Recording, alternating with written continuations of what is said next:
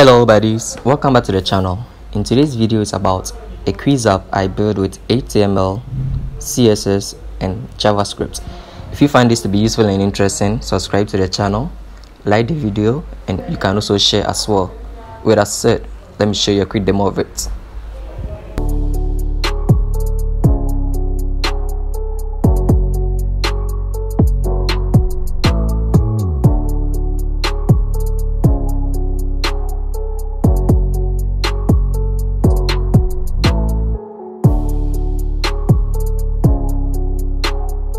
So within the HTML code and also within the body tag, I created a div with the class of quiz container and give it an ID of quiz.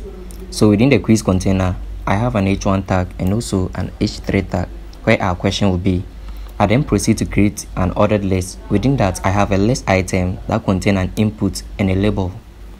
I give the input a type of radio and also an ID of A and a class of an answer. With the label, I gave it an ID of option 1 and also a 4 attributes of A. I did it 3 more times for different options, changing the ID and also the attribute, and the class attribute remain unchanged. So beneath the unordered list, I also created a div with the class of btn, and I have 2 buttons there, one as the previous and then one as the next button, and also gave it an ID as well. And that's pretty much the only code within the HTML. Let's proceed with the style. So with the styling, I target everything and remove any margin and padding from it. So I set it to 0 and also give it a box sizing of border box. So within the body, I display flex and also a height of 100 VH and also give it some background and align items at the center and also justify the content to be at the center. I target the quiz container class and give it a background of this and also give some padding from left and right and also top and bottom. I also give some border radius to the quiz container and also some border shadow. So with the unordered list, I move to the list item, give it a list style of none, give it a color of white and some margin of 0.5 rem. I target the label element and give it a cursor of pointer and also a font size of 1.2 rem. I then take the h3 and h1 tag and give it a color of white, and also with the h3 I give it a font size of 1.5 rem. I target the h1 again, give it some margin of 0.5 rem, a font size of 2.5, and align the text to be at the center.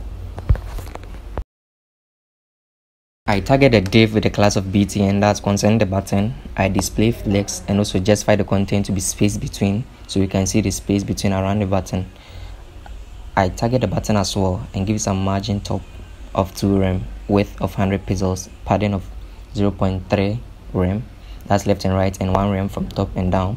Give it a border radius of 0.2 rem, a border of none, cursor of pointer, and as well I give it a size, font size, and a background.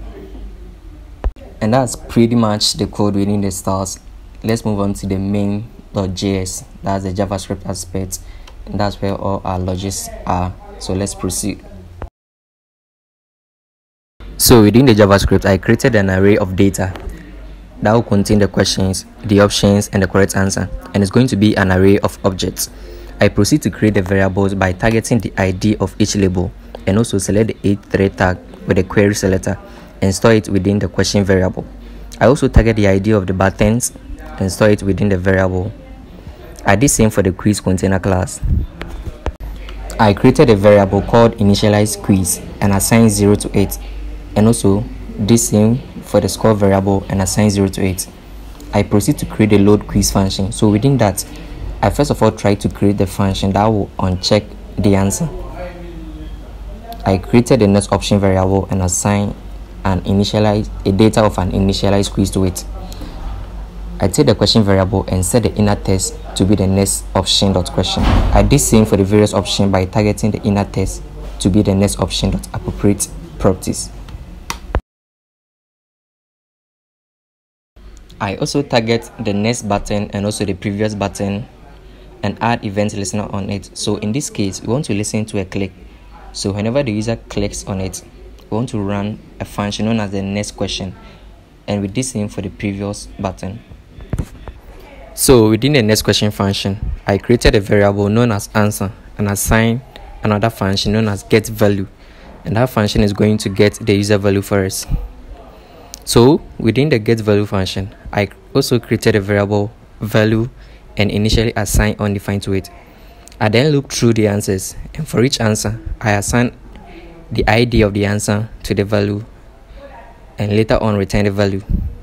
And that's what the get value function does.